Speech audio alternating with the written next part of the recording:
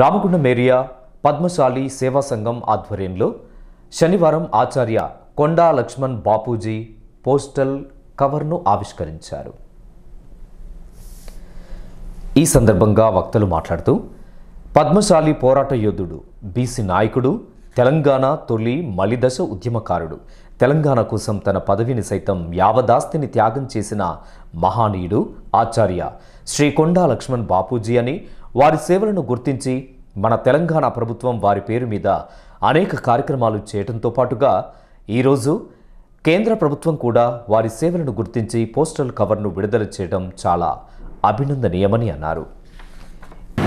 ఆచార్య శ్రీ కొండా లక్ష్మణ్ బాపూజీ 1915వ సంవత్సరంలో ఒక మారుమూల ప్రాంతమైనటువంటి మహారాష్ట్ర బార్డరు వాంకిడి గ్రామంలో జన్మించి ఆ కాలంలో న్యాయవాద వృత్తిని చదువుకొని దేశానికి ఎంతో సేవ చేస్తూ రజాకారుల కాలంలో కూడా తన ప్రతిభా పాఠవాన్ని చూపిస్తూ పోరాటాన్ని చూపిస్తూ తెలంగాణ తొలి మలి ఉద్యమంలో ముఖ్య పాత్ర పోషించినటువంటి కొండా లక్ష్మణ్ బాపూజీ మా పద్మశాలి బిడ్డ అయినందుకు మేము అందరం చాలా సంతోషిస్తున్నాము.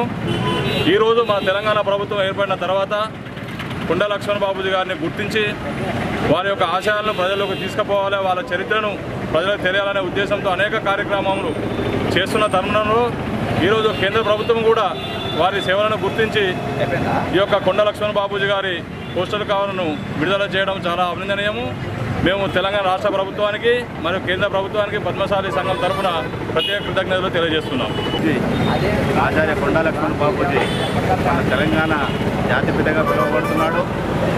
స్వాతంత్ర రాకముందుకే 1915లో ఒక మారుమూల ప్రాంతంలో జన్మించిన కొండా లక్ష్మణ్ బాపూజీ అటు స్వాతంత్రోద్యమంలో ఇటు ప్రత్యేక తెలంగాణ కొరకు తన జీవితం మొత్తం కూడా ధారపోసిన మహానుభావుడు.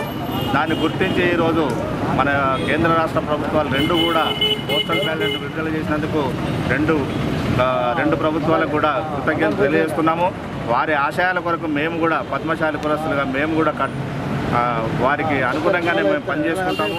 వారికి అందుబాటులో బీద ప్రజల కొరకు వారు చేసిన సేవా కార్యక్రమాలు ఏదైతే ఉన్నదో అదే రీతిలో మేము కూడా కొనసాగించి వారి ఆశయాలకు అనుగుణంగా నడుచుకుంటామని తెలియజేస్తాం.